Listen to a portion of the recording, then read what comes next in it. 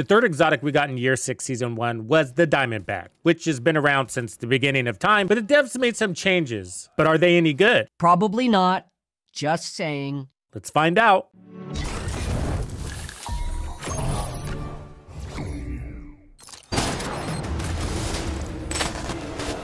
This is the Diamondback Exotic Rifle. Well, what is the Diamondback? Well, it's the exotic version of the 1886 rifle, which all on its own is the rifle with the highest base damage in the game. It's so strong, it can basically do anything a sniper can do. Maybe even better, except you can't put a scope on it. They took that weapon and they gave it a talent called Agonizing Bite. So Diamondback randomly marks an enemy within 20 meters. If no enemies are within 20 meters, it marks the enemy closest to you. So that's one of the changes they made. The whole if there's no enemies within 20 meters thing. Hitting that enemy consumes the mark, guaranteeing a critical hit with damage amplified by 20%. A guaranteed critical hit with damage amplified by 20%. I'm repeating that because those are big words and big promises. This is the only way to get 100% crit chance in the game. The cap is 60 otherwise. And then you get an amp on top of that, and then whatever else you build is throwing in there with a weapon that's already at the top of the rifle class. After hitting a mark, all shots fired are guaranteed critical hits for 5 seconds, and then afterwards a new random enemy is marked, or whenever you reload, or if you swap the weapon.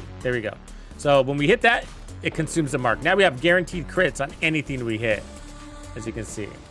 There's some tips and tricks that you're gonna need around this rifle. We'll get into that in a little bit. So if we look at the mods, you got accuracy, which really isn't that helpful, reload speed, and stability, which is helpful, and then critical hit damage. 3 out of 4 mods are good. And then you can't really zoom even though there's some sort of scope on this thing, so there's that. So you can reroll your exotics. I put damage to targets out of cover on mine. I still need to finish optimizing this, but rifle damage and crit damage. And it's got a 4.5 second reload speed and a damage drop off that's actually quite aggressive. So the devs made 2 other changes to this weapon. The other change they did was increase the base damage of this exotic 1886 so that it's greater than the non-exotic version. Seriously, devs? And that's supposed to do what? They also gave it more rounds, which in this case we have 8, and the non-exotic version only has 5. And I think that's my favorite change of the bunch. Tux, how about you just skip the hubba bubba and tell them how you actually feel about this exotic?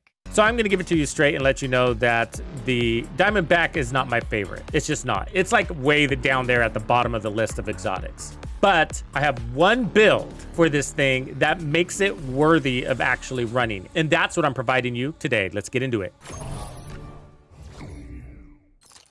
This is my Negotiators Diamondback build. So Negotiators is gonna give us 15% crit chance. We're not really using that, but it does come in handy from time to time. Otherwise, we get this 20% crit damage. We do want that. And then Hostile Negotiations. So critical hits mark enemies for 20 seconds up to 3 marks total. 20 seconds is a long time, by the way, for this. So you can mark 3 targets. When you critically hit a marked enemy, all other marked enemies take 60% of that damage dealt. And then every kill you get, you're gonna get 2% more critical hit damage, stacking up to 20 times, which is 40% more critical hit damage. But I'm running the backpack, and the backpack is special because that takes that 60% to 100%. So increase Hostile Negotiations damage to additional marked enemies from 60 to 100%. You probably caught this, but let me just tie it together for those who are new to the game. So this weapon is giving you 100% critical hit chance plus amp damage. This is saying any target you shoot with a critical hit will be marked, and all damage will be applied to all marked targets at the same time. 100% of that damage coming out of the strongest rifle in the game with its 20% amp damage and all of your guaranteed crit damage on top of that is going to be applied to all enemies at the same time. Why is that important? Why is Negotiators the best build for the Diamondback? Because you only have 9 rounds. The 1886, in my opinion, is the best rifle in the game. The non-exotic version, it's only got 6 rounds. So how come the 1886 is better than the Diamondback, yet the Diamondback has higher base damage and more rounds? Well, the 1886, although it has 6 rounds, that's 6 kills, 6 potential kills. And you can run Determined, so you can put 6 body shot kills, as a matter of fact.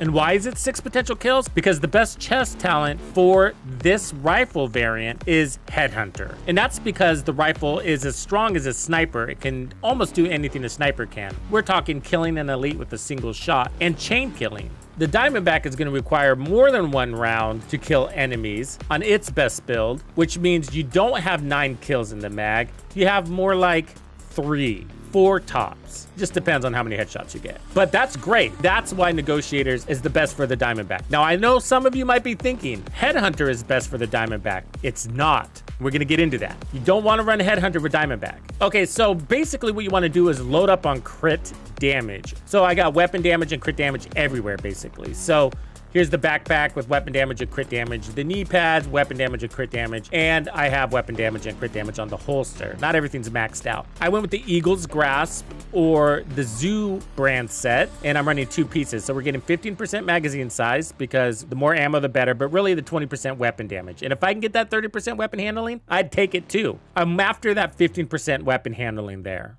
and then crit damage. And then the second piece is on my chest. I have headshot damage, weapon handling, and crit damage. If I had this my way, I'd probably have crit damage and headshot damage instead of headshot damage and weapon handling. Either way, this works. This works fine. And then braced. This is really important. I've tried them all. I've tried Headhunter. I've tried Glass Cannon. But braced is the best in my opinion. While in cover, weapon handling is increased by 45%. And then we have all the weapon handling elsewhere, right? So that braced weapon handling isn't gonna show up on your stats board. It only shows I have 23% weapon handling, but we have 45% from the chest talent and another 10% coming from gunner when you stand still. So it's about 80% weapon handling, which is darn good. And why do we want all that weapon handling? Well, for one, we only have 9 shots. So anything that increases our odds of landing those shots, especially on the head, is something that we need. But more importantly, it's the reload speed. So that's 4.2 seconds with the applied weapon handling. And so I'm gonna show you what this reload looks like. That's with that 70% buff. So without that, it's extremely painful and you feel like you're reloading a lot. What's different about the Diamondback and the normal 1886 is the normal 1886, the reload is slow also, but it's manageable because you can reload after every shot if you want to, or after every kill. So you shoot, kill, reload, shoot, kill, reload, kill, kill, reload, reload. But you don't want to do that with the Diamondback. Why? Because every time you reload, it's gonna pick a different target. And that's gonna make it hard for you to get your guaranteed crits. So you don't want to reload until you do. Which means you're gonna be running your mag dry way more with the Diamondback than you would with a normal 1886. Just another downside of this exotic. Debs, where were you on that one? Something they didn't consider when they revamped it. So I'm considering that for you with this build, and that's why we want brace. The other thing is you don't really need glass cannon. I ran it with glass cannon and it saves you a round or 2 here and there. There's no such thing as too much damage. Weapon handling is a waste. But the build is so strong with its guaranteed crits and you already have amplified damage and you're applying that damage to 3 targets at once, you're fine.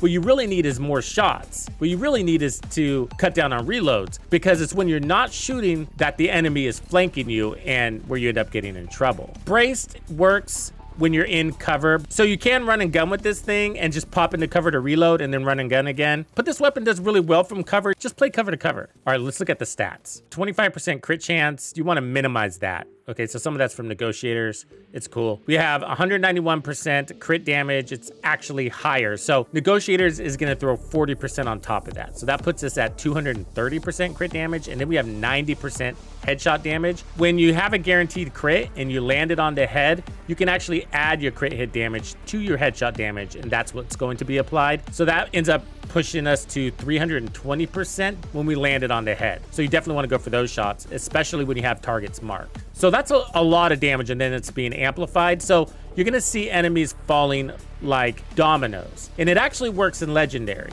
But there is a downside for Legendary. Of course there is. And the devs, again, didn't consider Legendary for this weapon.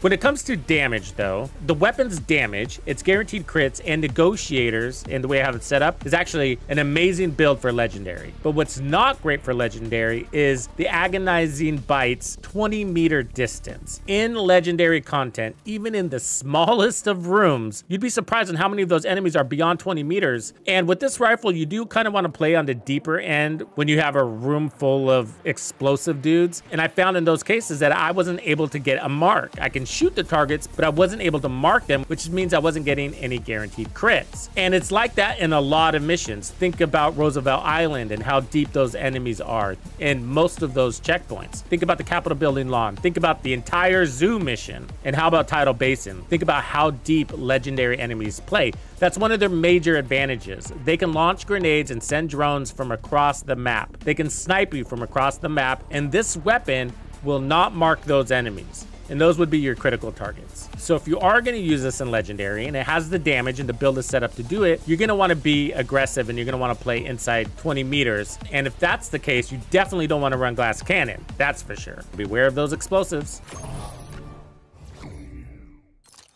Okay, there's so much to cover. These are all really important points. I want to make sure we're thorough here.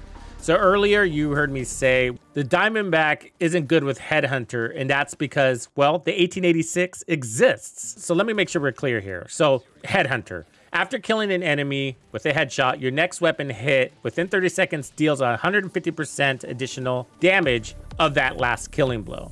And this is capped at 1,250%, which is huge, right? The deal with Headhunter is that it's so strong, once Headhunter is activated, the rest of your damage on your build is sort of pointless. So if you're running Vigilance, it doesn't need Vigilance anymore. You can crit, but Headhunter doesn't care because it's one-shot killing everything anyways. You can amplify it, but Headhunter doesn't care because one bullet is all it takes and you can't kill with less than a single bullet. So once Headhunter's activated, whatever damage talent you have on your weapon is sort of pointless. There's exceptions to that. Well, I'm not going to go into all the exceptions, but if you pair up the Diamondback with Headhunter, what ends up happening is Headhunter is so strong, it's all the damage you need on the build. You're going to be able to one-shot, you're going to be able to chain kill with a single bullet, yes, even on elites, as long as you're landing it on the head. And then you're going to maintain Headhunter. But what you're not using are your guaranteed crits anymore, and that's the point of the Diamondback. You're not using that guaranteed crits or the amplified damage because Headhunter is already strong enough to one-shot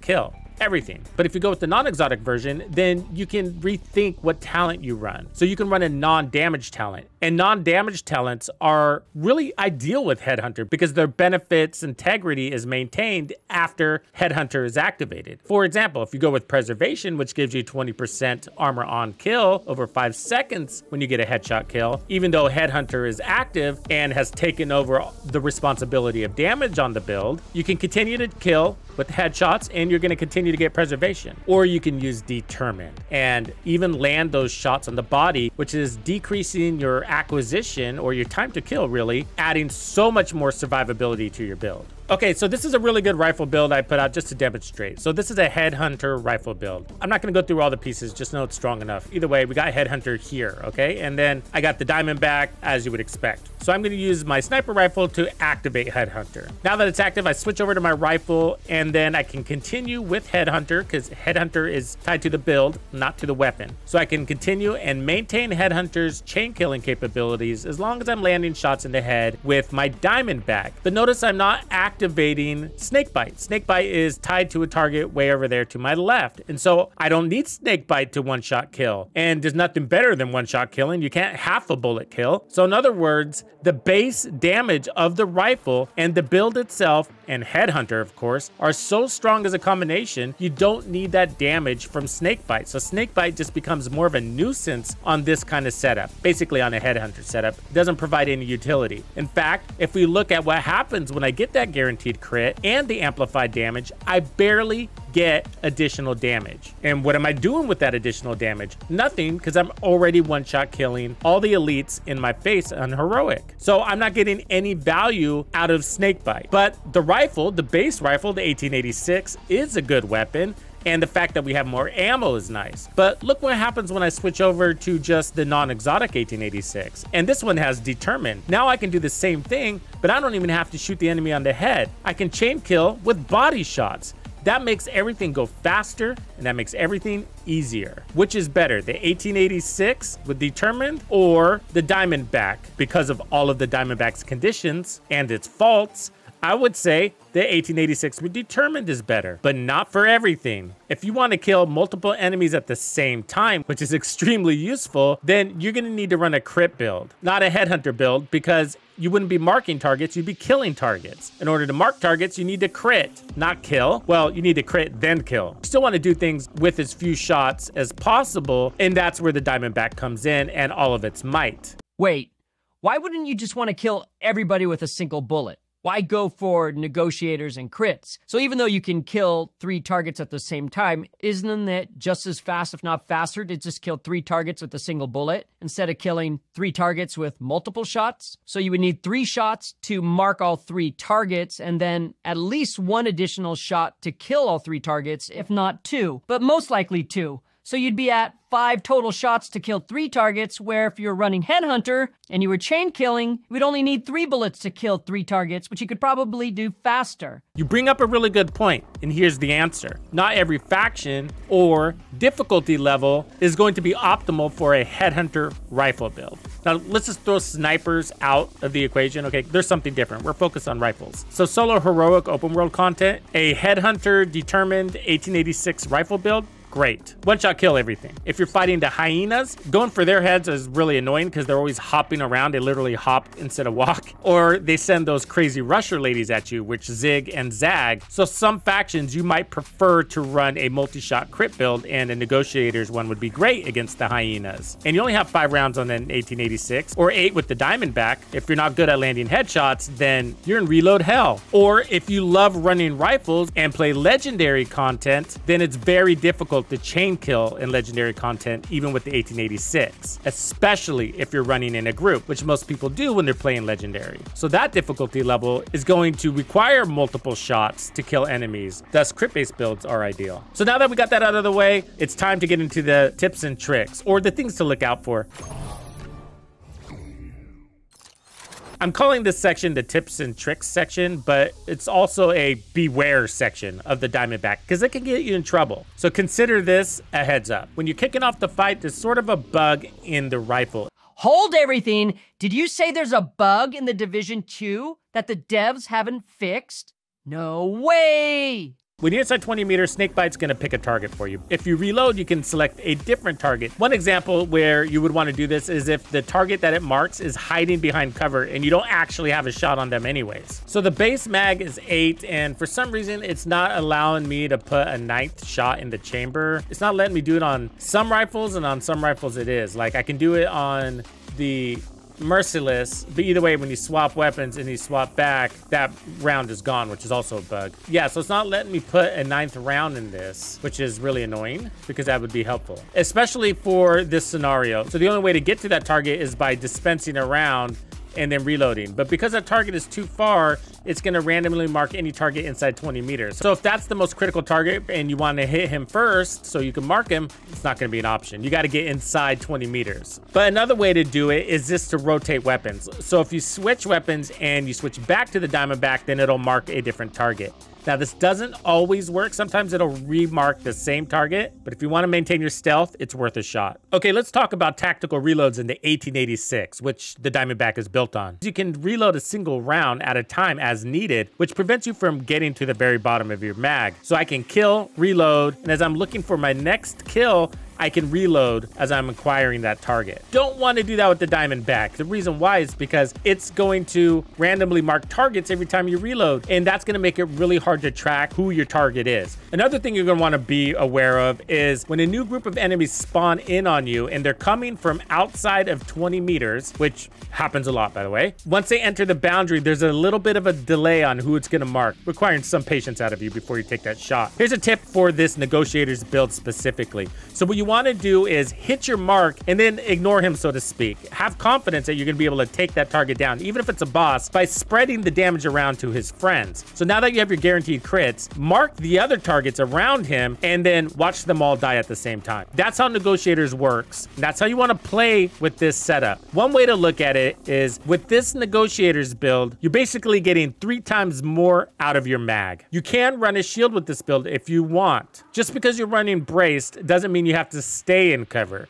You can just pop in cover to reload, and even if you're not done reloading, you can leave cover and get a partial benefit from that braced stat. Here's another benefit. If you're fighting the Black Tusk and you have your guaranteed crit, make sure you hit one of their tanks or warhounds. Those big targets make it really easy for you to focus fire on and eliminate the other marked targets you have super fast and easy because you're missing less. The downside of fighting the Tusks are the drones, but the Diamondback often will select incoming explosive drones or the decoy spotter drones from the snipers. And those are painful to shoot with the 1886 because you just don't have a ton of rounds and they're there to get you to miss. I totally recommend letting the enemies come to you if you can. You want them to sort of flow in linearly. If you play too aggressive with this weapon and you have enemies on all sides of you, the Diamondback can mark enemies that aren't in your line of sight but are in range. That makes it extremely difficult to manage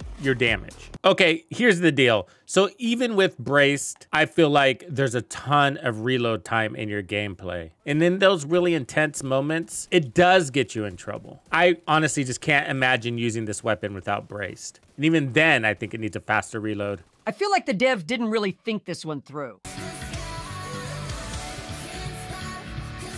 The Division 2. If you found this video helpful, subscribe, like, and turn on notifications to ensure you don't miss out on the fantastic experiences waiting for you in the Division 2. And if you like builds like this, check out the recommended build video I have here for you. If you have anything you want to see covered, be sure to let me know in the comments below. And thank you to all the channel members and donors who make everything possible. Tux Nation wouldn't be without you. When you buy a game from Ubisoft, enter the creator code Tuxedo Bandido to support the channel. Easy peasy.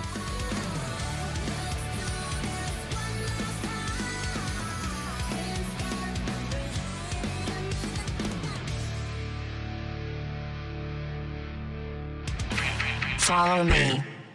I get it.